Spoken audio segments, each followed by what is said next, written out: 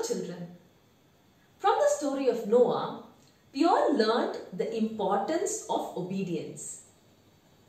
But I was just wondering, would Noah have known the importance or significance of the task that he was doing, of the ark that he was building? And would Noah have thought, "Oh Lord, this is too much for me, this task is so huge"? And would he have wondered whether he would be able to complete building the ark? I'm pretty sure Noah would have had tough times. It would have taken him a long time to finish building the ark, and during that time he would have had to persevere and finish the task. I have a question for you. What if God is going to ask you today to build an ark? Would you build it? Or are you thinking, why would God ask me to build an ark? Maybe not an ark, but God has asked us to build something else. Do you know what it is? Are you curious to find it out? The person whom we are going to learn about today built what God asked the person to build. Shall we listen to the story? The story goes long, long ago. Way back in 1792, when William Carey was in India, he wrote a book, An Enquiry into the Obligations of a Christian. He was so passionate to reach out to India, and this small book that he wrote went all the way to New England, USA, and 5 young people read it and thus started the Haystack Revival movement. These 5 people became the American Board of Commissioners for Foreign Mission, and they started sending many missionaries to the remotest parts of Southeast Asia. 2 of them, Gordon Hall and Samuel Newell, landed in Bombay around 1818, and they wrote a booklet, The Cry of the 600 Million, and this booklet reached Boston, and a person called Dr. John Scudder was deeply convicted to come to India as a missionary. And he came around 1820, and on December 9, 1870, was born this little girl, Ida, as a granddaughter to John Scudder. Let us listen to more about her through her own voice. My grandfather came to India in response to an appeal after reading a leaflet given to him by one of his patients. This leaflet depicted the urgent need of millions in India who were without medical aid and desperately needed help. Dr. John Scudder and his wife dedicated themselves to the medical and evangelistic work in India.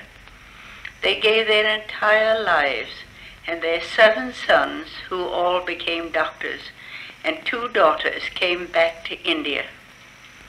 I am the daughter of the youngest son, John.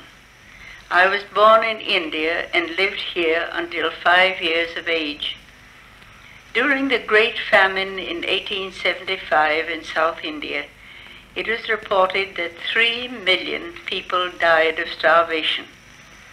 Those were dark days with suffering and death on all sides, and a great impression was made on my young life.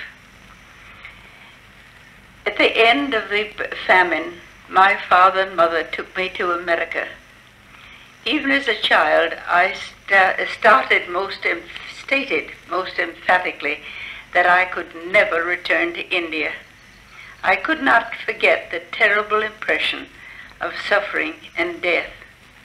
My parents returned but left their children in America to continue their education.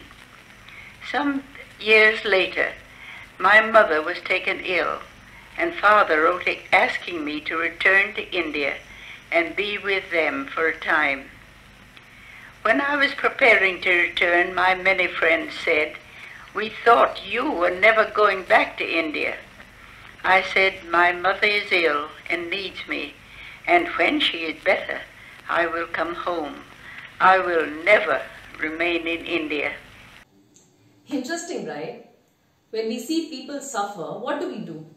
Let's say you see a small girl on the roadside who's suffering, who's poor, who is shabbily dressed, who doesn't have food to eat, or we see an old lady who's sick and tired, or someone who's very lonely, who doesn't have anyone to love them. What do? Sometimes we try to just close our eyes and say, oh no, I can't bear to see them suffer, and then try to run away in the other direction. But is that what God wants us to do? Is not God asking us to stay, to reach out and help those who are suffering? At times we tell ourselves, God won't call me to help someone. I mean, helping someone who's suffering and all is a serious business. It's something very difficult. God would have equipped people. Somebody else would do it. What can I do? And Ida also probably thought like that. But let's see what happened in Aunt Ida's life. Remember, she was 24 years old when she came back to India to help her sick mother. And then this happens.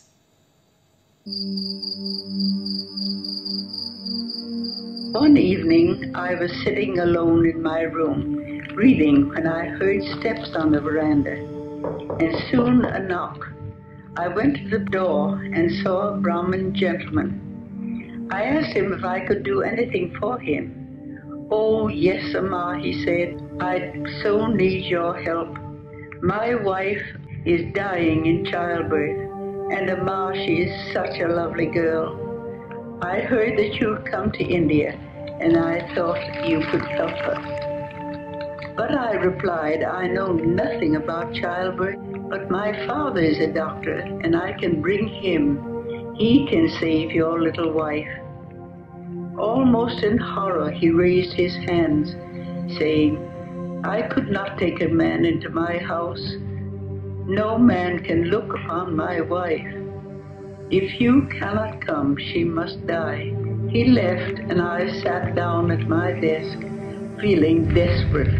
After some time, I heard footsteps. I ran to the door, thinking that the Brahmin had returned. Instead, there stood a Mohammedan, and with the same request. He too turned away, repeating the same words, oh, she must die. I felt I could not bear it. And again I heard footsteps in the same evening. Similar requests came from a third man. There was no sleep for me that night. I could not forget those 3 young women dying in childbirth when I could not help them.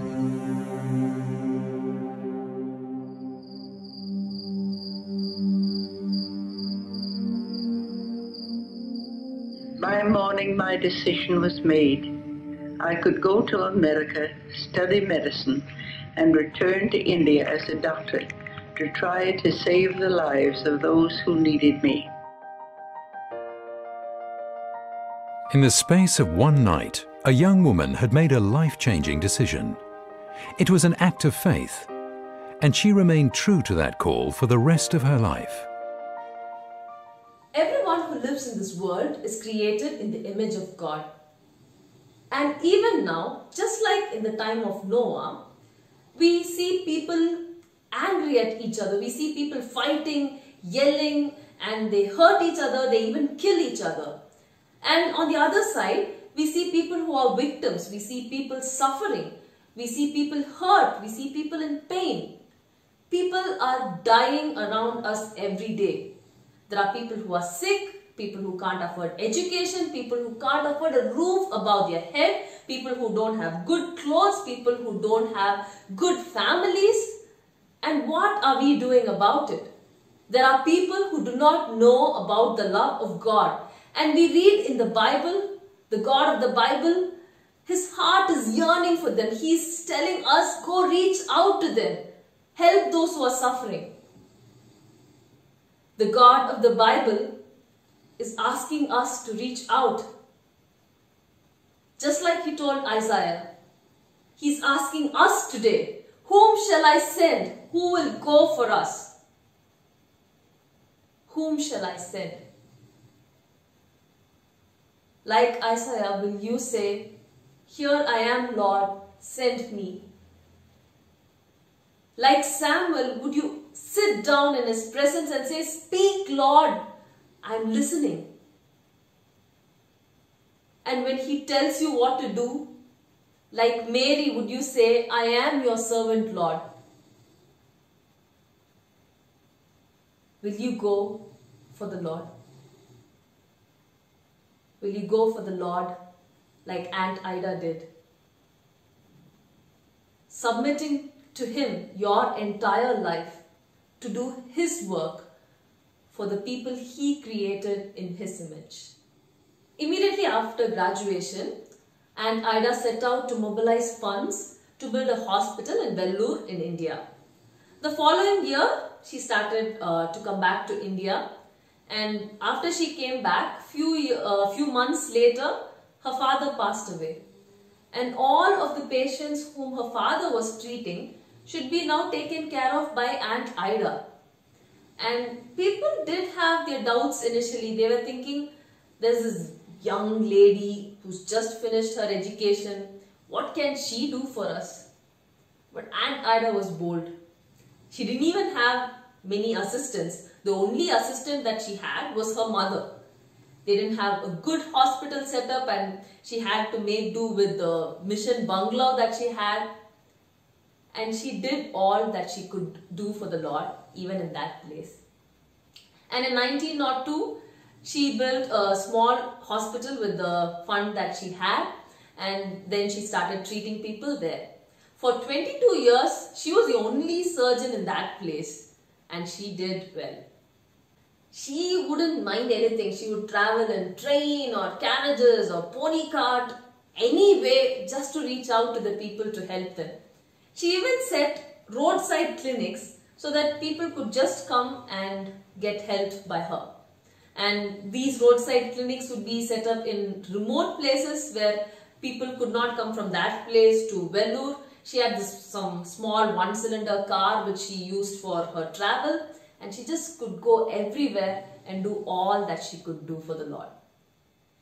She did train nurses to work in her hospital, but that was never enough for her. She always wanted to do more. So in this missionary medical conference one day, she just boldly got up and said, I propose that this body approve the founding of a medical school for women. And I propose that we start the plans immediately. And everyone was stunned. I mean, this is not a simple thing, medical school. And they were like, we don't have money. Who will give us money to build such a huge school? And think about the government. Are they going to immediately give us all the provisions and permissions to build the school? And people said, no, it's impossible. And Ida wouldn't back off. She took few of them to remote villages to show them the state of the people in our country. And she told them that there are very, very few lady doctors to help them. And their hearts melted, and they were too convicted by the Lord, and the plans proceeded for CMC Vellore. In the beginning, the college had no buildings of its own, so they were in rented places only. And in 1918, the first batch of 17 women came to study. And in 1922, 14 of them graduated. That in itself was a huge success. And 6 of them got prizes for the Madras presidency. And one girl got the gold medal for anatomy, competing with all men from 6 different medical schools. Such was the excellence of education that she had offered. But all this is not without difficulties. She had difficulties all the way through. When she was 72 years old and the school was like 20 years old, there was this huge blow by the government. The government said, you should upgrade to university status, otherwise no license for you guys. And it's not a simple deal to upgrade to university status. The number of hospital beds had to be doubled. So many new departments, medical departments had to be established, and it was like the finances needed were almost $1 million. Many of us would have just backed off and said, oh, I am 72, retirement. I'm not going to do anything anymore. Let someone else take up the job. But not Aunt Ida. What she did was she buckled up to the job. She went around 3 years in the North American continent trying to raise fund. And yes, she did. And that's how the CMC college grew even more. She died when she was 90 years old. Almost at the end, someone asked her what she felt of building this huge college and hospitals and a lot of new departments. She just smiled and said, God has been very good to me. What humility, right? What gratitude. No pride, nothing saying I did it, my strength. Giving all the glory to God. That's the kind of person she was. Let's listen to this 100-year-old granny, one of the first batch of nursing diploma students she was. Let's listen to her talk about Aunt Ida.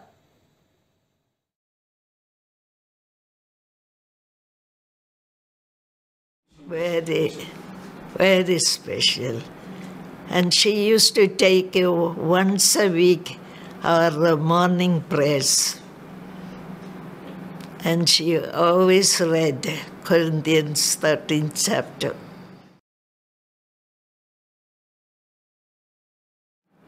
She taught me several things. One thing which was obvious was her humility. The way she would come to meetings after she retired, but she wouldn't say a word, she would listen. Usually people who have had a lot of experience will start talking, but she kept quiet. And then her way of dealing with people, her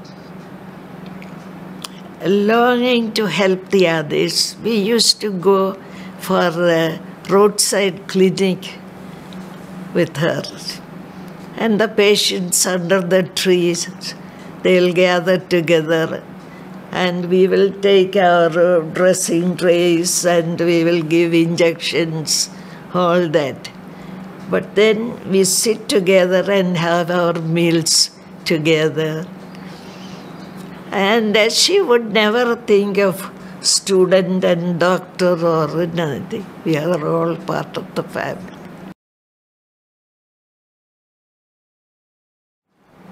Oh, she was like a mother. I remember her in a blue dress and her blue eyes, and the young,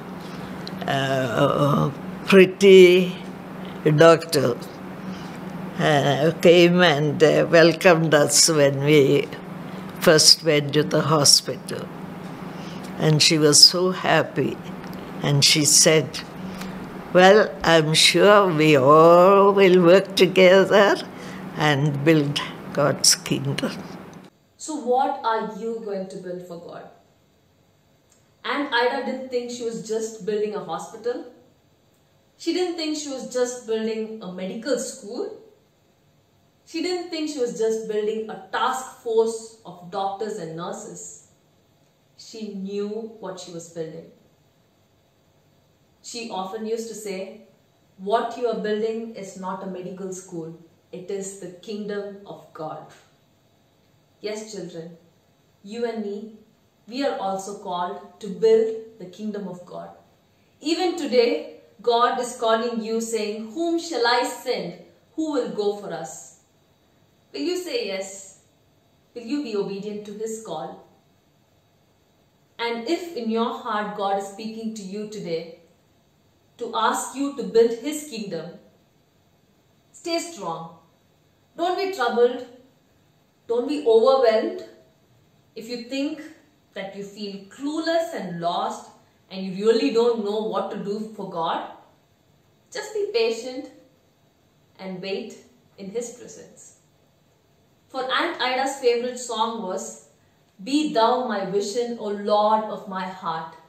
He will be your vision. He will tell you what to do. His word tells us that His word is a lamp to our feet and a guide to our path. Wait in His presence and He will show you how to build His kingdom.